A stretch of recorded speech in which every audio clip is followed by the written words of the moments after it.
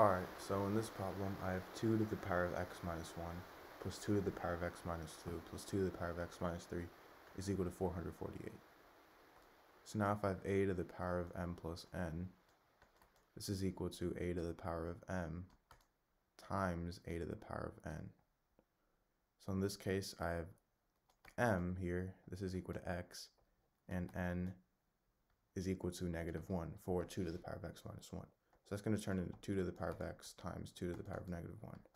Now I have this plus 2 to the power of x minus 2. That's going to equal 2 to the power of x times 2 to the power of negative 2. And 2 to the power of x minus 3, that's going to equal 2 to the power of x times 2 to the power of negative 3. Now I have this is equal to 448. Now 2 to the power of negative 1, that's the same thing as 1 over 2, which is, now if I multiply that by 2 to the power of x, I get 2 to the power of x over 2. Now I have this plus 2 to the power of x over 2 squared plus 2 to the power of x over 2 to the power of 3, and this is equal to 448. Now if I factor out 2 to the power of x, I get 2 to the power of x times 1 over 2 plus 1 over 2 squared plus 1 over 2 to the power of 3. This is equal to 448.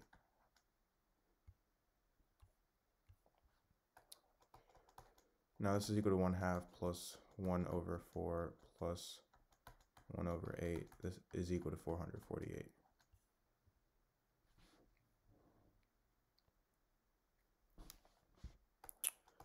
Now 1/2 plus 1/4, that's going to be 6 over 8, which is equal to 3 over 4. And 3 over 4 plus 1/8, that's going to be 7 over 8. So now I have 7 over 8 times 2 to the power of x is equal to 448. Now we want to isolate 2 to the power of x, so I'm going to divide both sides by 7 over 8. So these two cancel out, and I get 2 to the power of x is equal to 448 times 8 over 7.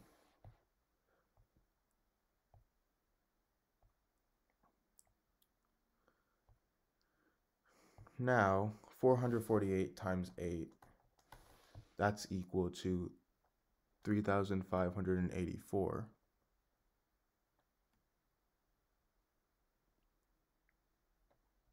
Now I have this over 7, which is equal to 512. So I have 2 to the power of x equals 512, meaning x is equal to 9.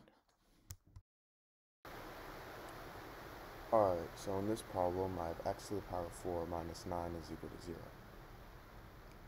So I'm going to first start by rewriting x to the power of 4 as x to the power of 2 times 2.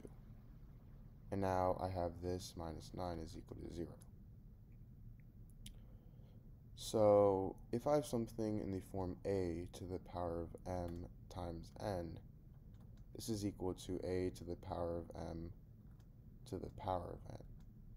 So x to the power of 2 times 2, that's going to equal x to the power of 2 to the power of 2 minus 9 is equal to 0.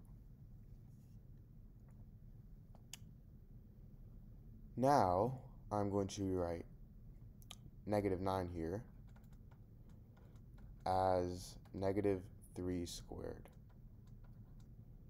And if I have something in the form a squared minus b squared, this is equal to a plus b times a minus b. So in this case, a is equal to x squared and b is equal to 3. So now I'm going to be left with x squared plus 3 times x squared minus 3 is equal to 0.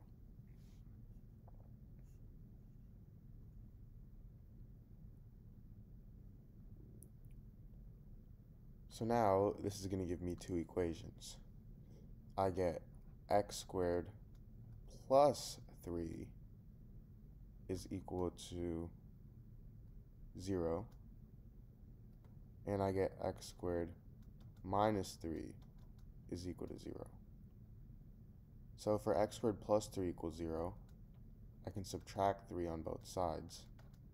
So I get x squared is equal to negative 3. And now I'm going to take the square root on both sides. The square root of x squared is x, and the square root of negative 3, that's going to equal the square root of 3 times the square root of negative 1.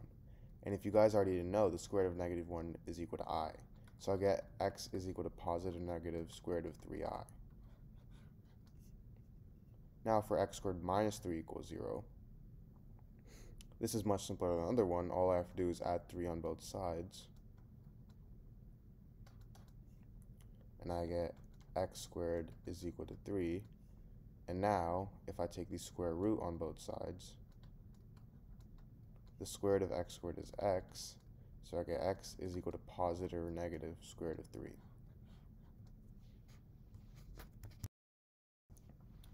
Alright, so in this problem, I have 4 to the power of x minus 3 times 16 to the power of x is equal to 64. So to solve this, I'm going to first start by rewriting 16 as 4 squared. So now I have 4 to the power of x minus 3 times 4 squared to the power of x is equal to 64. And now,